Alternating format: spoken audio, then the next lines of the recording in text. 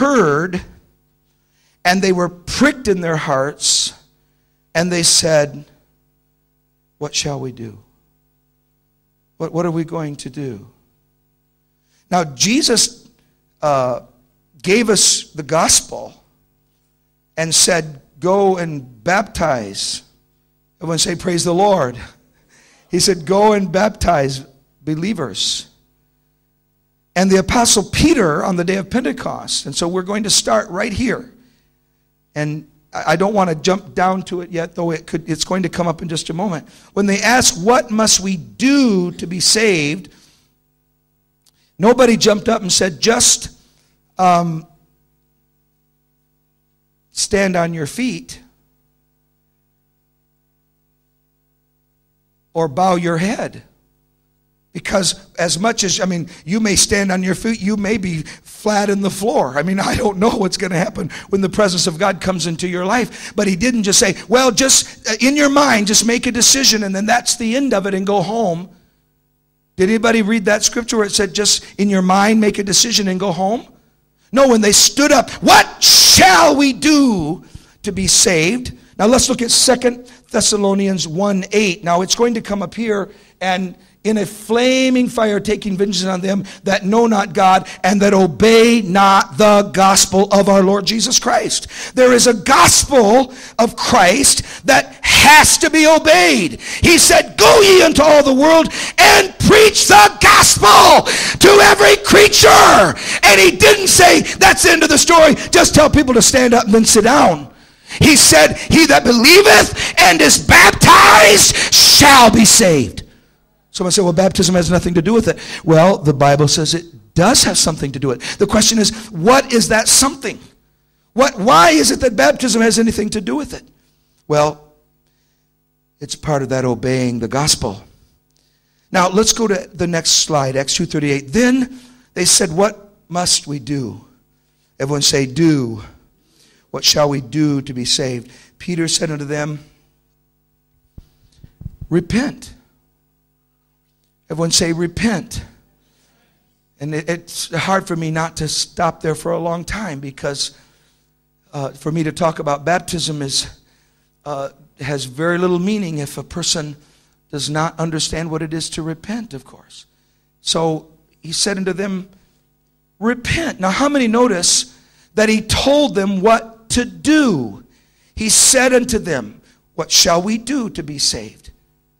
Now, it would have been very easy for the apostle to say, just stand on your feet and bow your head, and in your mind, just make a decision. Now, see what I'm trying to say? Now, if someone did that, I'm not making fun of it. I'm not making fun of it. I'm thankful for it. What I'm trying to tell you is, don't get stuck there and try to tell God, that's it, I don't want anymore. You ought to want everything God has for you. Who am I talking to here tonight?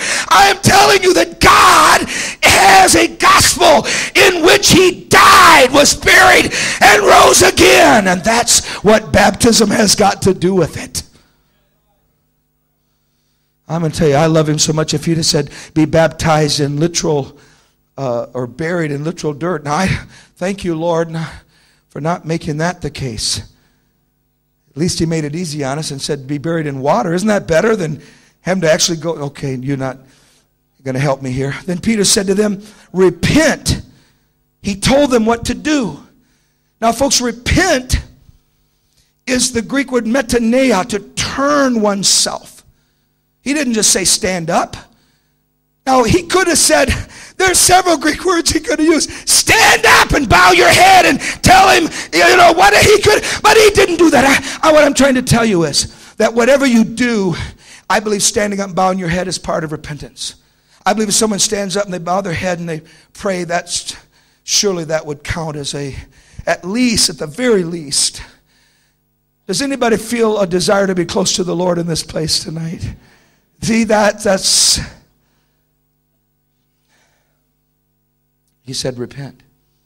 But then he said, and. What do I do? Repent and.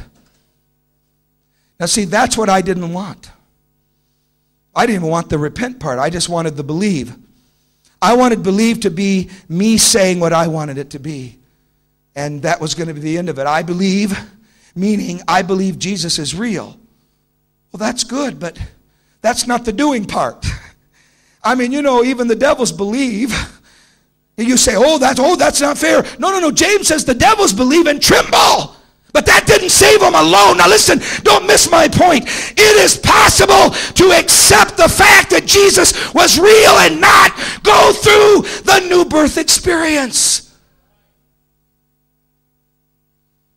In fact, it's possible to go through the new birth experience and not walk with God. It's possible. Just because you were baptized and got the Holy Ghost 10 years ago, if you're a devil, of course nobody here is, Lord of heaven. What I'm trying to say is, it's the experience of salvation that we're looking for. Someone repents. Now, if you think repentance is it, or believe is it, that's it, I'm doing nothing else, I repented, that's it, then you don't want the and. And I didn't want the end. But I kind of did want the end. But I kept trying to find a way to say, I don't have to be baptized. Forget it. Don't need it. But there's something about the Holy Spirit that just keeps drawing us into His will. Can you say praise the Lord? There's something that draws us. Repent and be baptized, every one of you, in the name of Jesus Christ, for the remission of sins. Of course, my first question is, why does it say that and not in the name of the Trinity? That was, to me, that was the great dilemma. I mean, even if I'm baptized, if I'm not baptized in His name, what does that matter? And be baptized, every one of you, in the name of Jesus Christ, for the remission. Everyone say, for the remission. We're going to go back to that in a moment. And you shall, everyone say, you shall. What must I do? Repent and be baptized, and you will receive the gift of the Holy Ghost. That was the answer. Well, that, I just couldn't grasp that. It was like, I don't know. Why would the Apostle Peter say something like that? And not just say, well, stand up and have faith or something like that. Romans 6, let's go there. Let's take a quick look before we start this journey into Acts chapter 2. This scripture began to open my understanding. And I'm going to probably talk this way all the way through it. I was hoping maybe I could be very teachy and not do it, but I'm going to just talk about me, I think, the way I had to come to understand it. Because eventually I had to get baptized. Now, my grandmother was in a church for 55 years, and she was never baptized in Jesus' name. And she was a marvelous woman, and I thought, well, she loves God, and she's not baptized in Jesus' name, so she's one of the finest persons I know. It's good enough for me. If it's good enough for her, it's good enough for me, and that's going to be the end of it. But little did I know, God was working on her. At 86 years old, my grandmother got baptized in Jesus' name. Oh my goodness, that was the end right there. Grandma got baptized in Jesus' name. So this scripture began to open my understanding. And I'm only going to look at a portion of the scriptures. Do you see what I'm saying? Everybody say amen.